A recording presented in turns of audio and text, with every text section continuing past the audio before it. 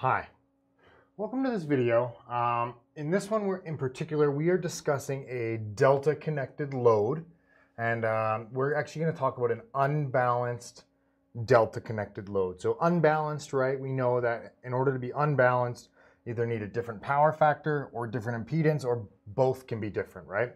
So in this case, we're dealing, all of these resistors would have the same power factor, right? We know all resistors have a power factor of 1 and a phase angle of 0. The current and voltage is in phase for a resistor, but we'll say that each of these has a different ohmic value. So right here between A and B, we'll do 10 ohms. Between B and C, we'll do 20 ohms. And down here between C and A, we will do 30 ohms. So each of those has a different ohmic value. Now, we're going to kind of address this from the point of solving each phase, putting them onto the phasor diagram, and then solving the line current. So what I've already done is I've already plotted my phase voltages, which are equal to my line voltages. And I went ahead and I plotted these right away because they're constant. They're consistent within a delta circuit. So what I didn't say is, let's call this a 240 volt delta source. Well, I'm just going to write that down here, 240 volt. So it's a 240 volt delta source, right? Meaning A to B, we see 240 volts, B to C, we see 240, C to A, we see 240. And then what we have for our voltages is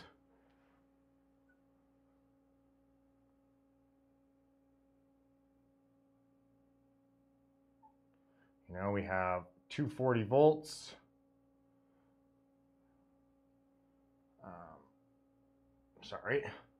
V A to B equals 240 volts at 0 degrees. V B to C equals 240 volts at 240 degrees. And V C to A equals 240 volts at 120 degrees. So those are my three voltages that I see in this circuit, and those are coming from my source. My next step that I'm going to the next step that I'm going to do is I'm going to solve for my phase currents. All right, so phase currents.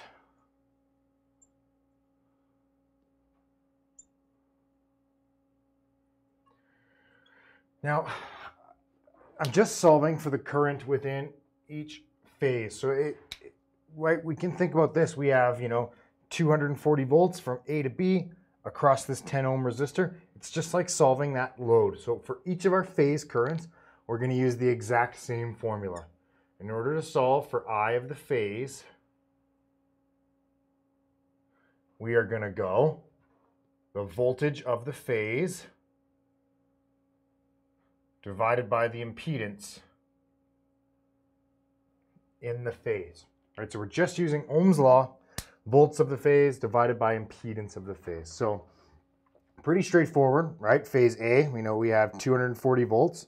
That's A to B. So I'm going to put A to B, right? What we're going to do is we're going to go 240 volts, that's my voltage, divided by 10 ohms, which is my impedance, which ends up giving me 24 amps.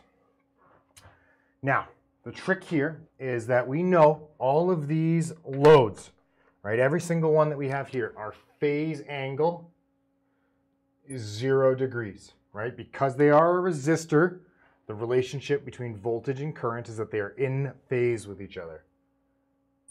And that's going to be on each phase. So where that matters is now when I'm determining where is this current phasor going to be. Well, my theta is 0, my phase angle is 0, so it's going to be in phase with the voltage that created it. The voltage is at 0 degrees, therefore my current will also be at 0 degrees. Then we go on to phase B. So phase B, we'll go IB to C, right? IB to C, we have 240 volts and 20 ohms of resistance. So we go 240 divided by 20, and that gives us 12 amps. Now, in order to determine where that current is, well, again, our current will be in phase with the voltage that created it. So because BC is down here at 240, my current is also going to be at 240 degrees. Then we move on to the C phase current, and we'll go through a similar process. We will go 240 volts divided by that 30 ohms, which gives us 8 amps. Now again, it is in phase with the voltage. Our voltage is up here at 120, which means that our current will also be at 120 degrees. So there we go. We solved our three-phase currents. Now I'm just quickly going to plot these onto the phasor diagram. So let's see right here. That's I, A to B. Here, about half the length is I, B to C. And up here,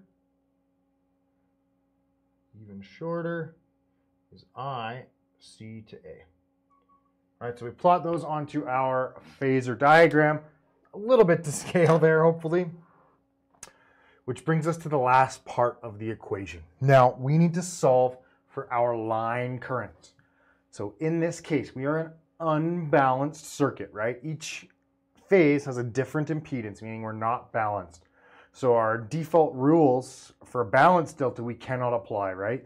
I line does not equal root 3 of I phase, and they're not going to be a 30-degree lag. So what we end up having to do is we end up having to go in order to get line currents.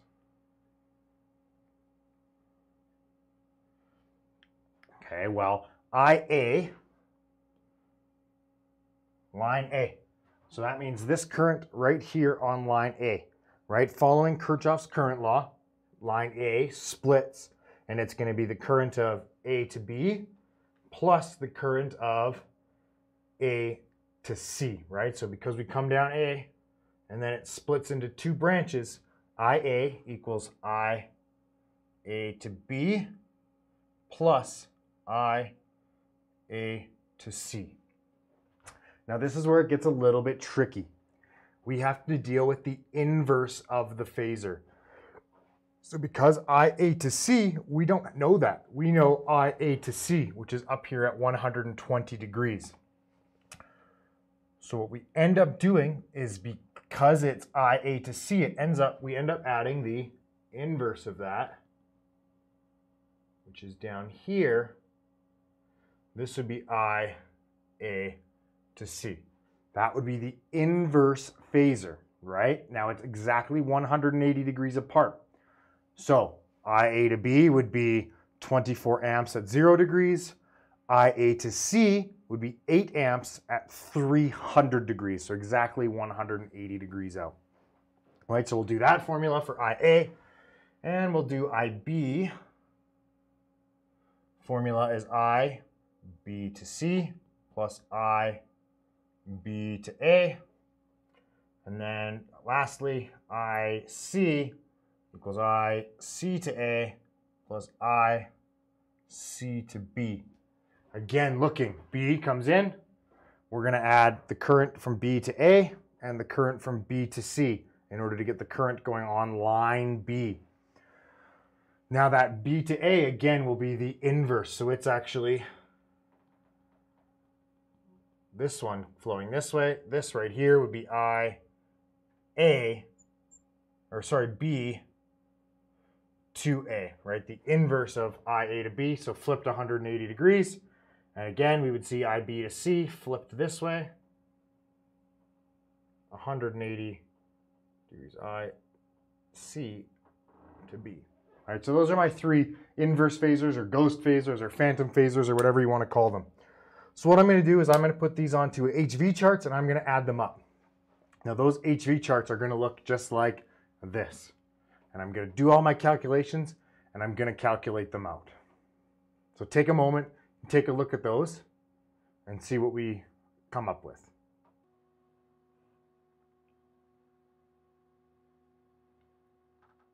right? So what we got from those is we got 28.84 at 346 degrees. We got 31.75 at 199 degrees.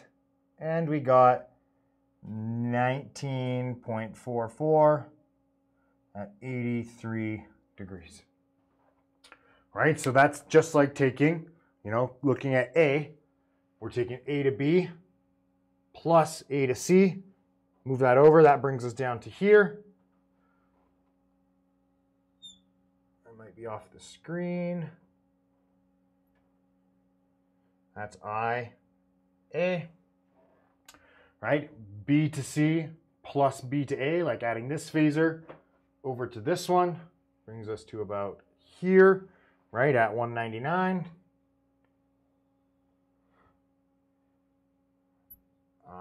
IB. And then IC was taking IC to A plus C to B. So bringing that one up and adding it up to here. Gives us IC. Right, so it gives us the opportunity, we can take a look at those and we get all of these. Now I hope this helps. Thank you so much for watching. One thing I really want to point out here is these line currents are not √3 larger than my phase currents, and they are not exactly a 30-degree lag, right? So they are lagging my phase current, not by 30 degrees, and they are larger than my phase current, but again, not by that √3 relationship. So thank you so much for watching. Make sure you check out all my other videos on Delta or any other topics, and have an awesome day.